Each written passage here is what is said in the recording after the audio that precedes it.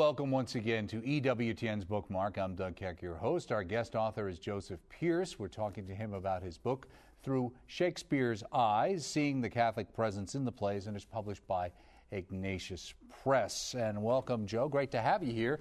And people might be looking and trying to figure out where exactly are we. Well, actually, we had a great opportunity while you were here when we were covering the Pope for his great visit to the UK a few weeks back. We had a great opportunity. You were here providing coverage along with Raymond DeRoy, and we said, you've got a new book. Here's a chance to get to talk to you. So we're right here on the set for our coverage from the Pope's visit. Thank you so much for finding the time. Oh, my pleasure. Now, Shakespeare seems to be something that you've had a focus on for a while. Obviously, people who watch EWTN know that we've shot a couple of series related to Shakespeare, a little different than this. What are the series about?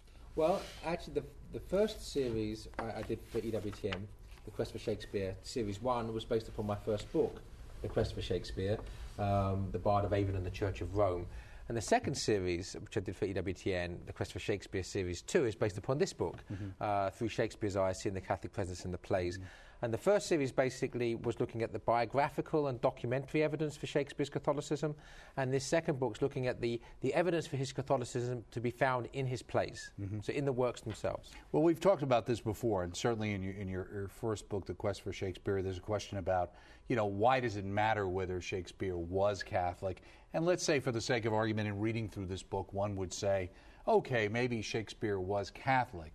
But in going through your examples, and you talk about three main plays that you kind of focus on, here we'll talk about that. In reading it as a casual reader, I certainly would have to admit it wouldn't jump out at me.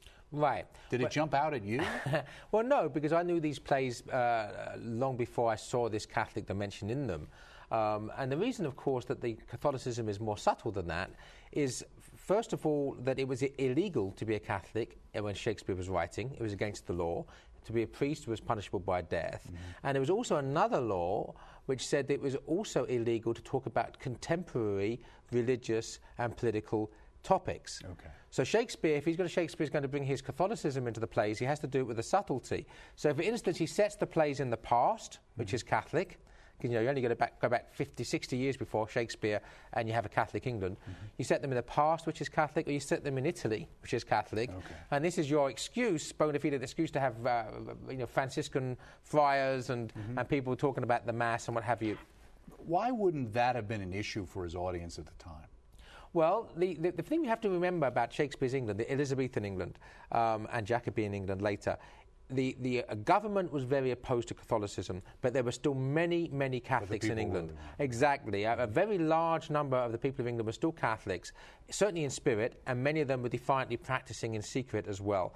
And this would have comprised a considerable section of Shakespeare's audience. And the government, although it had these laws, and although it cracked down very hard, particularly on priests, it turned a blind eye to an awful lot. So it wasn't that Shakespeare's Catholicism was not known. In my first book, there's a whole chapter showing how Shakespeare's Catholicism was known as the Catholicism of the court composer William Byrds was known, but that as long as Shakespeare didn't overstep the mark and didn't come out with what would be considered to be openly seditious politics against the state, there was a blind eye turned. So Shakespeare had to walk this tightrope where he wanted to express his deepest held beliefs in his plays, which he does brilliantly, but without going so far as to make it so obvious that the play would be banned and he'd be thrown in prison. So it's like walking a tightrope. It's a delicate balancing act. Now, you focus on three plays, The Merchant of Venice, Hamlet, and King Lear.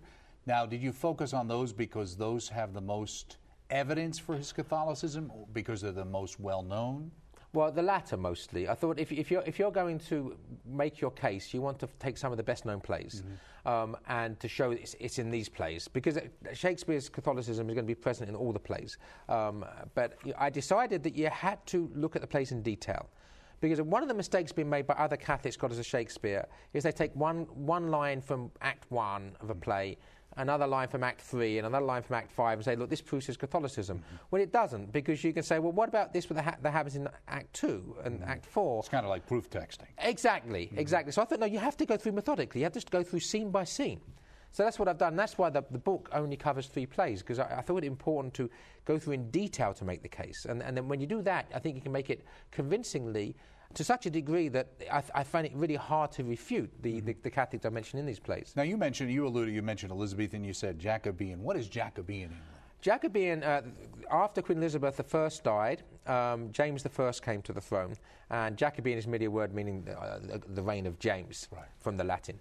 So Jacobean is the reign. So Shakespeare was writing under both those monarchies.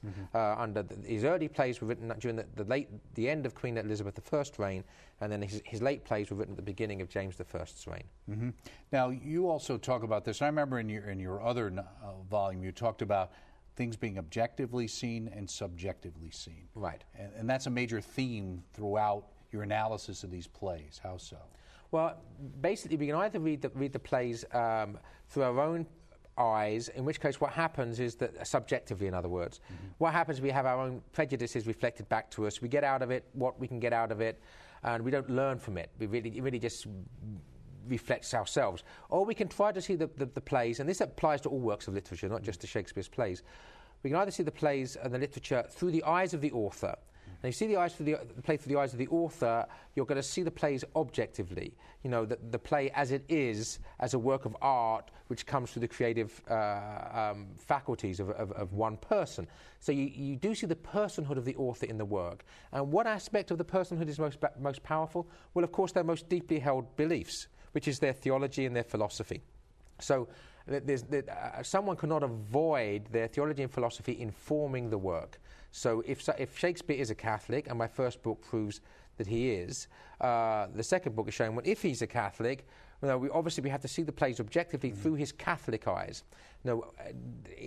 Is this a Catholic work? If so, how? And that's what I try to do in the second book. Hence the title of the book, obviously. Yeah, exactly. All about that. Now, you say, in seeing the plays through Shakespeare's eyes, we will be seeing one of the darkest periods in history illuminated by one of its greatest geniuses. I get the part about the great genius. Why do you describe this as one of the darkest periods? Well, it was a period in history of secular fundamentalism. The Elizabethan and Jacobean state was basically Machiavellian. It was secular to an extreme, so that the Catholicism, to actually practice the Catholic faith was illegal. To be a Catholic priest was punishable by death. There are 40 canonized martyrs of England and Wales, 85 beatified martyrs of England and Wales, and these were priests and laity who were put to death for the practice of the Catholic faith. So, this is a period where the Church was literally being not only persecuted, but persecuted to death. So it's a bit like the early Church and the martyrdoms of the early Church. It's almost like the Roman persecution being revisited in England. And this was the period in which Shakespeare was living and writing. Now, in the prologue, Through Shakespeare's Eyes, you say, every work of literature is the incarnation of the fruitful relationship between the artist and his muse. And yet you say, from a Christian perspective, the muse is the gift of grace. So what do you mean by that? Because you say from an atheist perspective, it is the author's subconscious. Yeah, the important thing here is that even atheists agree that there's some sort of gift, something which is not conscious, that comes into the creative process. The pagans called it the muse, the sort of the creative gifts of the gods. Christians call it grace, the creative gift of grace. But even atheists talk about, it's in the subconscious. So the point is that everybody agrees there's something magical that happens. But the important thing is that whatever happens does not contradict the personhood of the author. In other words, you're not possessed by this grace, so that you're sort of writing here like this, and you don't know what you're writing, and you read it back, and you completely disagree with it, or don't understand it. It is an expression of your personhood, which means your deepest held beliefs. So, so an atheist, his atheism will be expressed in his work. A Catholic, his Catholicism will be expressed in his work. Now, let's start off with The Merchant of Venice, which is the first one you deal with, and you really spend more time on this play than any of the two others that you talk about in the book. Why? Well, for one thing, The Merchant of Venice is one of the plays, probably the play of Shakespeare that's most abused and misunderstood by modern audiences. Right. Well, first of all, it's been turned from a comedy. Shakespeare's play has basically 3 focal points, all of which are profoundly Christian, ending with a happy ending. And ending actually on a very light and flippant note, but with an important meaning. modern interpretations have turned it from the comedy of the Merchant of Venice into the tragedy of Shylock, where the evil character of Shylock in the plays becomes the hero. And I liken it, in fact, to Dickens.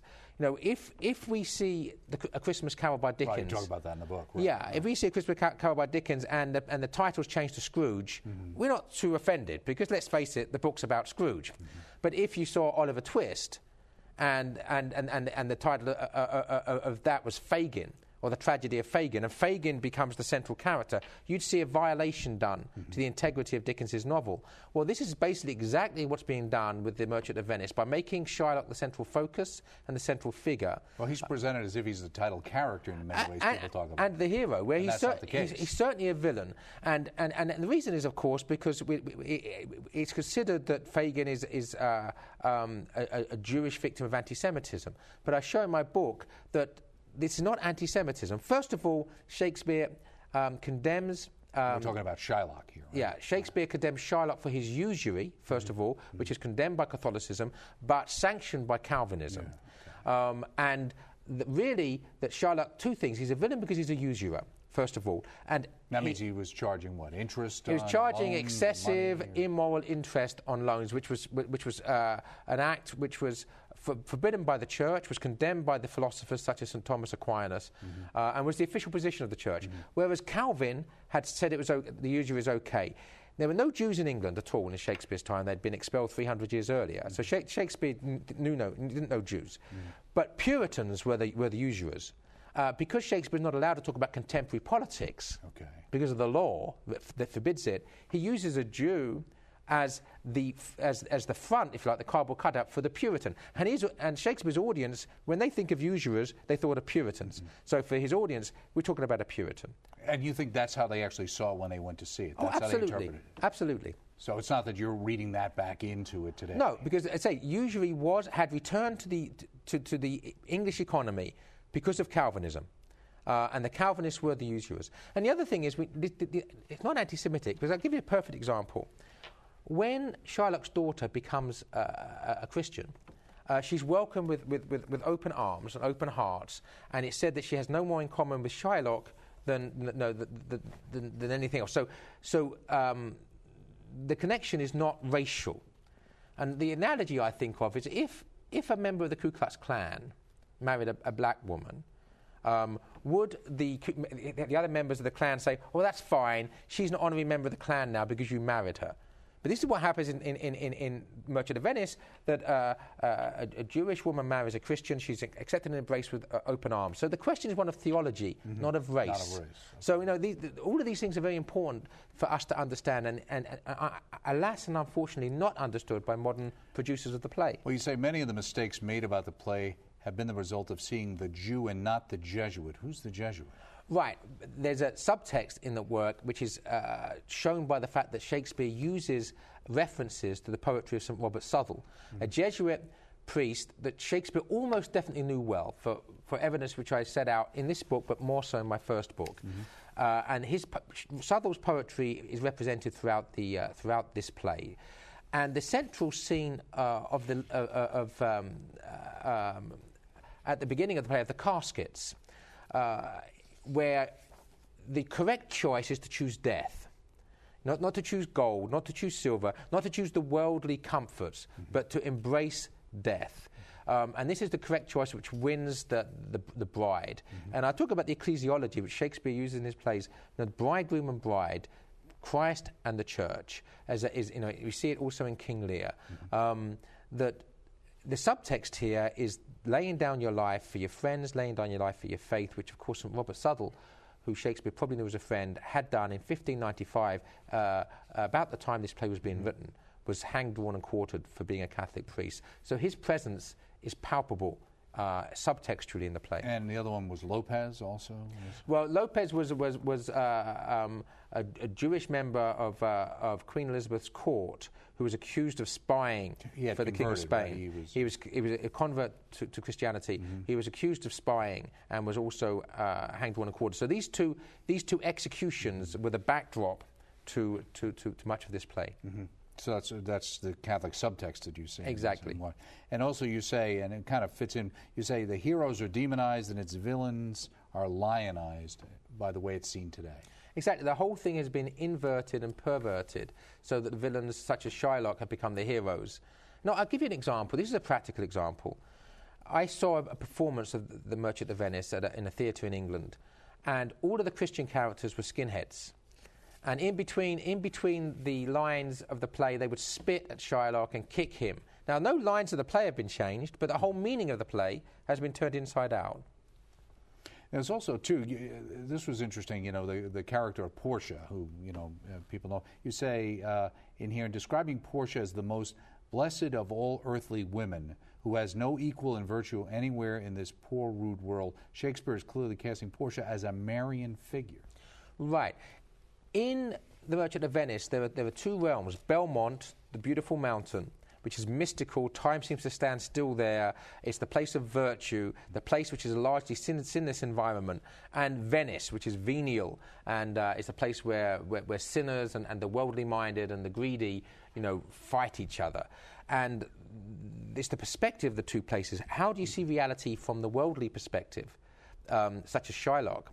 Or how do you see reality from the beautiful vision of the spiritual, which is Portia's view? Mm-hmm. So you have this magical realm, and it is a spiritual realm, Belmont. It's like a magical fairyland place. So you have this spiritual dimension. So to see Portia, and of course one of Our Lady's titles is Gate of Heaven.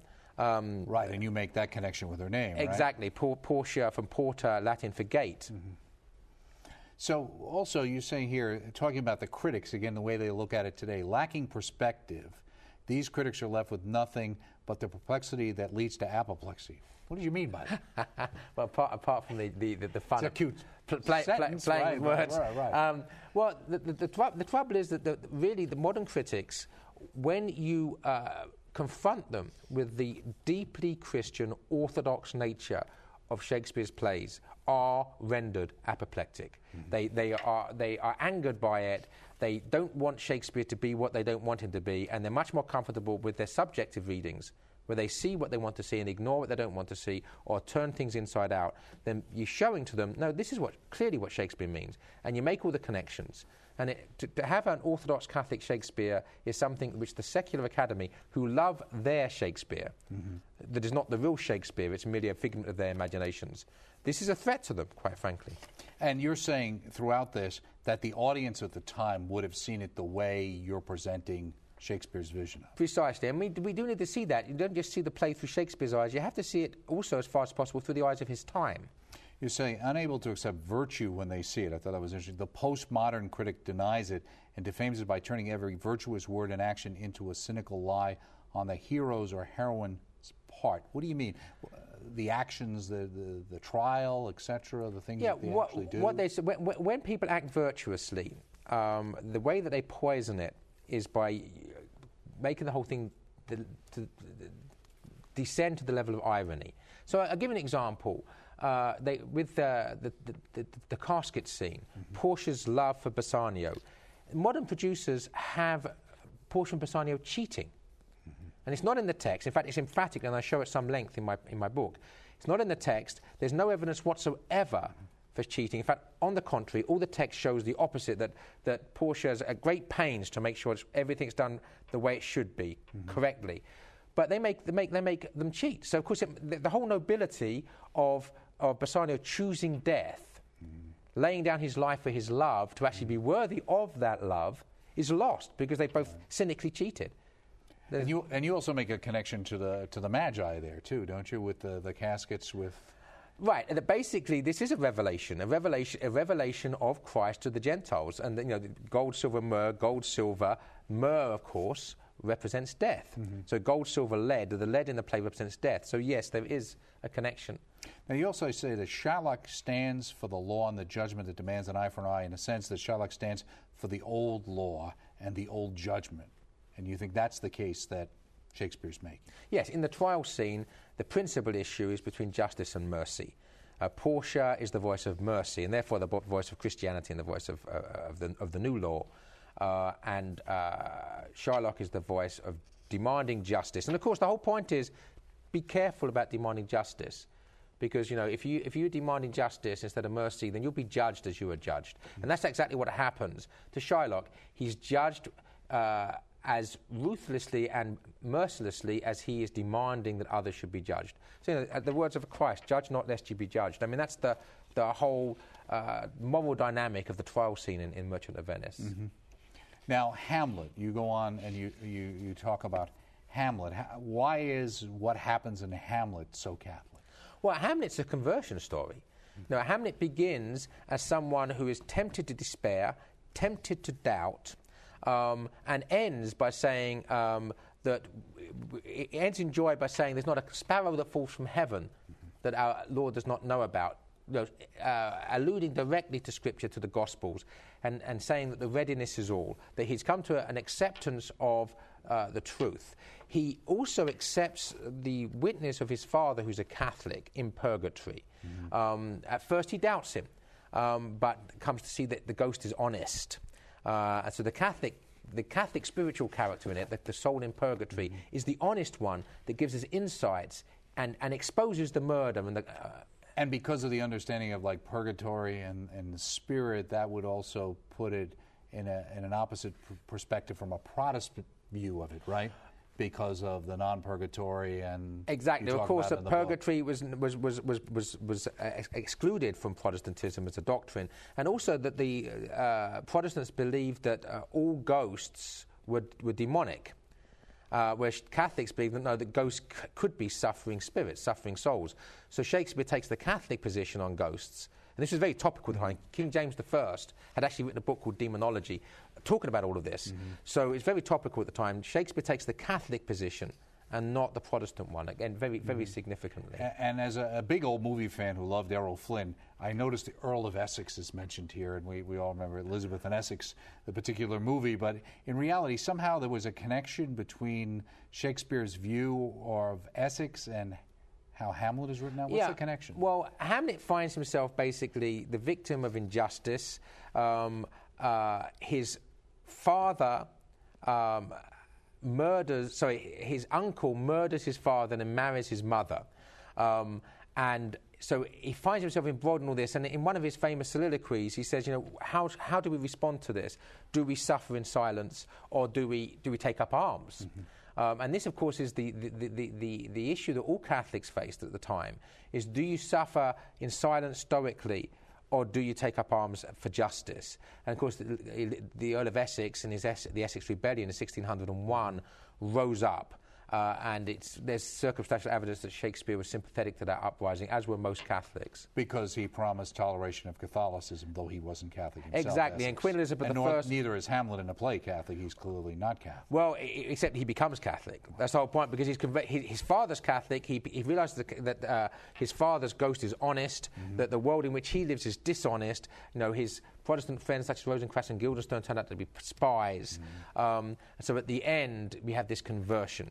After the graveyard scene, which is a long memento mori, a reminder of death, and that's a reminder of the four lost things: death, judgment, heaven, and hell. So, he's a conversion from a Protestant skeptic to a believing Catholic. This is the story of Hamlet. And let's just touch on King Lear. Why King Lear? Well, again, this really sets the scene for the situation that Catholics found themselves in England, where the king, the monarch, was demanding all the love of the subjects, even above their love of God, because they had to swear that they accepted the king or the queen as the head of the church. So at the beginning of the play, King Lear demands, tell me how much you love me and I'll give you a third of my kingdom. And the daughter who really loves him refuses to play the game. She says, love and be silent, she says. Because she says to him, I can only give you that love which is due to you. I can't give you the love which is not due to you. What about when I marry? And again, the ecclesiological imagery, bridegroom and bride, you can only give so much of your loyalty to the state. Right. If when the state is demanding that you cannot practice your faith, then you have to love and be silent. But just before we go, I hear these things and I say they're Christian insights, but are they explicitly Catholic insights? Well, an Anglican wouldn't have to worry about it because Anglicanism was the established state religion. We read King Lear, we reminded of St. Thomas More, who loved and was silent and was put to death for remaining silent, refusing to accept the oath. So this is something which is very palpable, very poignant to the Catholics of the time. Okay, and just before we go, another book on Shakespeare or another book in general? Well, I've written a book on the orthodoxy of Romeo and Juliet. So there is another book on Shakespeare out there. There's another book out there, but also we've got a wonderful series which will continue here on EWTN, The Quest for Shakespeare, as we thank you so much, Joe Pearce, for giving us a few minutes while you came here during the papal coverage. Speaking here with the author, Joseph Pearce, of Through Shakespeare's Eyes, Seeing the Catholic Presence in the Plays, published by Ignatius Press, available through the EWTN Religious Catalog. Check us out next time right here on EWTN's Bookmark.